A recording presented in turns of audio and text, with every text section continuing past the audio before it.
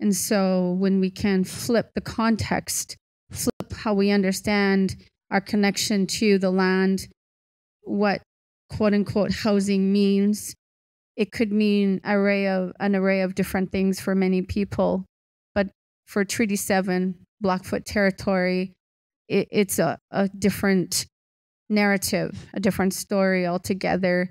And I think creating this open dialogue helps people understand and connect to each other and create meaningful relationships along the lines of truth and reconciliation, that everyone is part of that. All Canadians are part of that.